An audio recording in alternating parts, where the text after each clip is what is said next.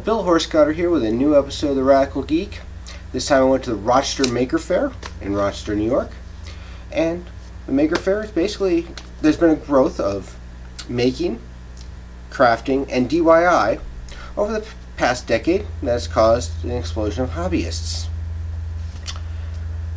fueling their passion to create. Here they come together and show off their creations and exchange ideas. So I'm going to talk to some of these creative people, some of these makers, and do my usual spiel, why they do what they do, and have some fun. Hope you enjoy. I have Dan Schneiderman of the Rochester Maker, one of the co-chairs of the Rochester Maker Faire. And can you tell me how this thing got started? So, one of my other co-chairs, Antonio Scardello, attended the Buffalo Mini Maker Faire this past March with his kids. And after that, he went up to NYSCA, which he's a member of, the New York State Association of Computer and Technology Education, and said it would be great to have this included.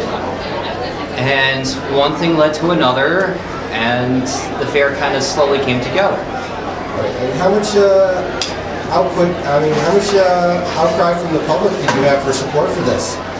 Once we started to tell people that we were working on the Mini Maker Faire, a lot of people said that they were excited. Okay, and how did you go through the process of deciding who you'd like to show up? Attending Rochester events, looking through listings, going through the Clothesline Art Festival, word of mouth. Basically, we found so many people who just worked on so many things in Rochester that we didn't have to really ask too much. Okay, and out of all the exhibitors here, which one do you find is most interesting?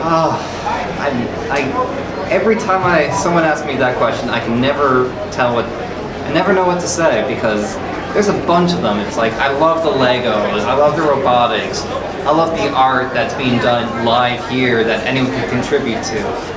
Okay. I don't have a favorite here, it's just too difficult, it's too many. Okay. Great. And what made you do any making of your own? Yes, I've made robots in the past. I grew up with a family with a couple electrical engineers nearby. So I've worked on different electronic things with LEDs. Okay. But I also do a little art, just drawing. I've done experimental baking, which I hope to get more of that here next year. Okay. All right. And what would you like to see in the future? As many makers as we could possibly fit here. There's some artists out there that we wish we could have had time for. I would have loved to have food items, liquids. All right. Lots of things. Alright, I got the Rochester Lego Users Group. I'm one of the founders, Lee Hardinson. How's it going? And can you tell me how the group got started?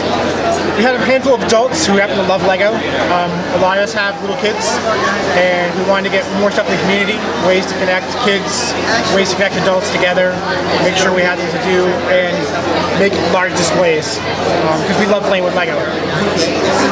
So you like growing up? Yeah. And tell me what the display you got on here. So we've built our Lego User Group airport. We have some custom models in here from users. We've got some Lego official models, airport terminals, cargo terminals, warehousings, fuel trucks. Keep it interesting. So members can come and contribute. Members from the public who want to build stuff can bring their stuff, drop it off. Have your plane fly in if you want.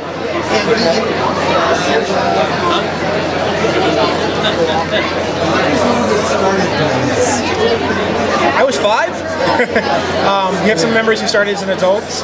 Really, it's about being creative, picking up the blocks, imagining how the blocks fit into reality, or fantasy world. If you like castles or space, it's really easy to work. We happen to be working with more of a classic town theme here. How long did it take you to make all this stuff on here behind you? About 3 months of planning into it. Probably 100, 200 hours worth of building and collecting and whatnot. Oh yeah? It's a mix of... I see a lot of great stuff over here. Which piece in there is yours? Yes. I built the warehouse The airport terminal and control tower. A lot of us contributed to building the airplanes. One of our members, Scott, built a crash plane site with rescue crews, a moving radar dish. Tom has got a wonderful little airport air show going on, and some classic space shuttles.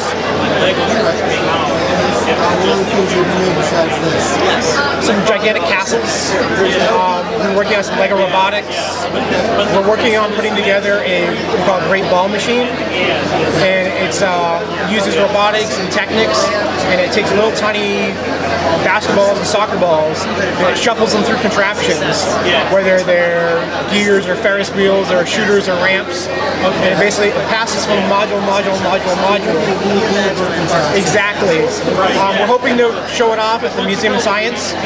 We started contacting them and figure out if we can display there for them. Okay, that's cool. And basically, where can we find more information about the game? If you go on Facebook, you can search for Rochester Lego User Group, or you can go to rochlug.org on the website.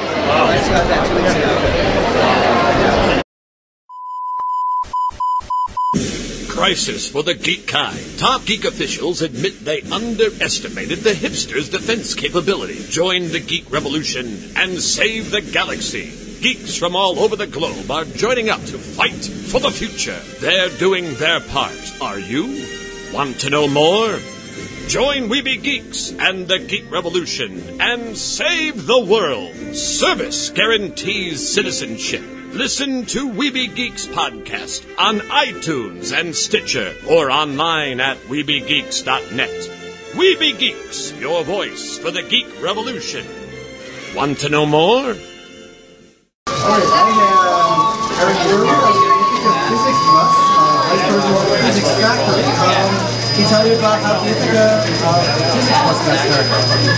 Well, about 6 months ago, we started an Indiegogo crowdsourcing campaign to the people of Ithaca saying, wouldn't it be great to have a bus full of exhibits, physics exhibits that show physics phenomena, but the exhibits are made with everyday, regular appliances that people weren't using for their intended purpose anymore. Okay, and can you explain some of the things that you have in the bus? Yeah, so for instance, we have a microwave with neon bulbs in it, and the neon bulbs ignite, they ionizes the gas from the microwaves that are inside the microwave. Also, we have a hair blow dryer that's been turned upward with a balloon that hovers as if, you know, defying gravity. It hovers above the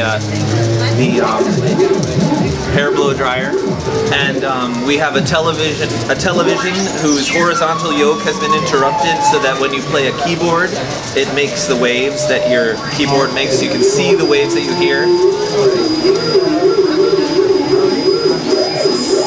Vice President of the Physics Factory, can you tell me what that is about? Yeah, the Physics Factory started out in Tucson, Arizona about 10 years ago.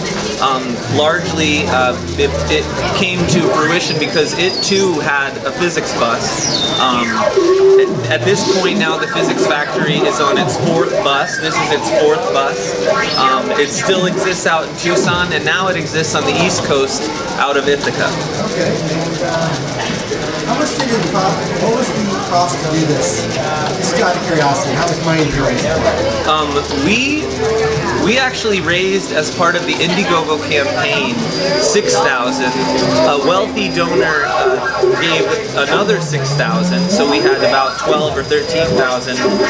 And then we are also anyway. The cost of this whole thing up to this point has been about $4,000. Yeah, of everything. How did you find the bus? The bus came to us because a mom of a student of Cornell who had graduated, he had a bus as a party bus, and when his mom saw our campaign, she suggested to him that since he was moving to the West Coast to get a job after college, that what was he going to do with his party bus, and what a great cause to give it to a science education outreach like ourselves.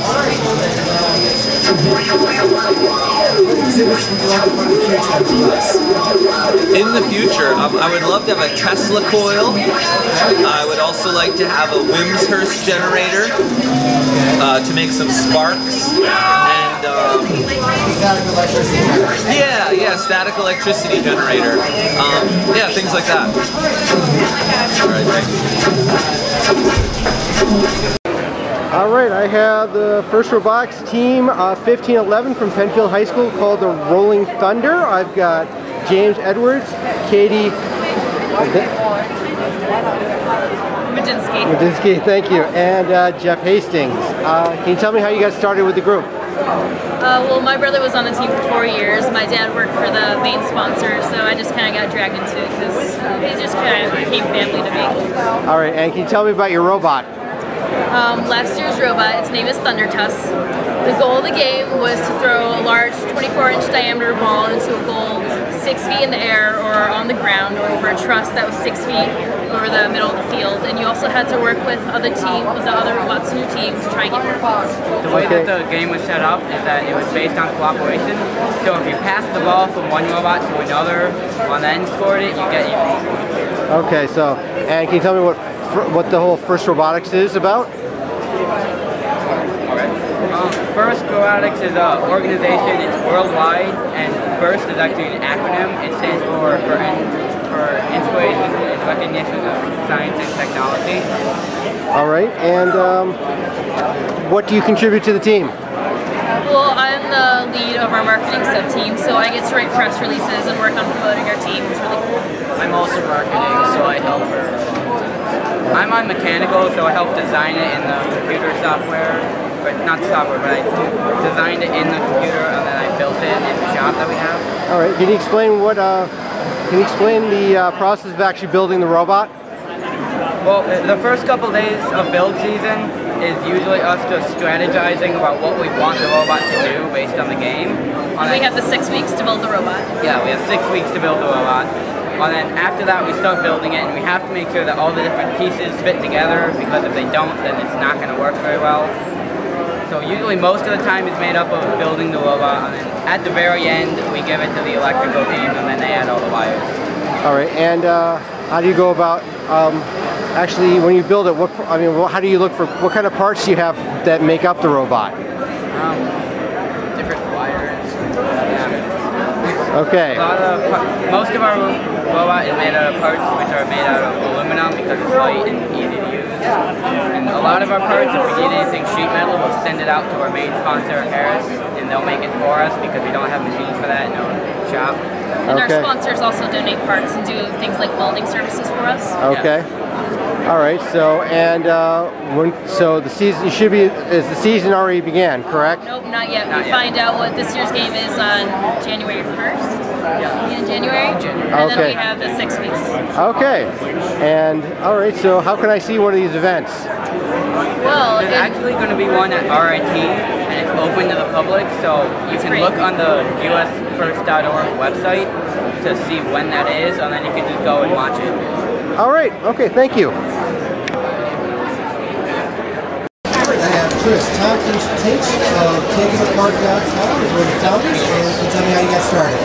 Hi, we're TakeItApart.com, and we're interested in STEM education through the deconstruction of everyday items. And so as a kid, I loved to take things apart to learn how they worked and to find components and see what they did and how they function. Maybe learn a little bit more about the engineering processes that went into the things. And since then, we made a website to share that sort of information with the world. So we have photo and video-based assembly guides, and anyone can see or share that information on the website. But lately we've been attending maker fairs on both coasts, New York, Orlando, San Francisco, Rochester, Buffalo, and bringing electronic waste to the fairs so that anyone can turn screws and peek behind the curtain of the things that we use every day. We could have taken apart things. Okay, so you have meetings or anything like that, so people can get together and do this stuff? Or? So we don't have meetings, but I invite you to check out the guides on the website, and if you like to turn screwdrivers, you could even make your own and share that knowledge with the world. And can you tell me a little bit what you guys set up here today? Sure. So at the Maker Faire in Rochester today, we have some electronic waste that was provided by Sun King Electronics in Brockport, New York, and fair goers have the opportunity to pick up a screwdriver and see what's inside. The old computers and home video equipment and scientific devices that we brought to the fair today. And so they can learn about energy storage and some of the mechanical elements, the stepper motors, and different drive mechanisms behind things like VCRs. And we can get people comfortable exploring physical things.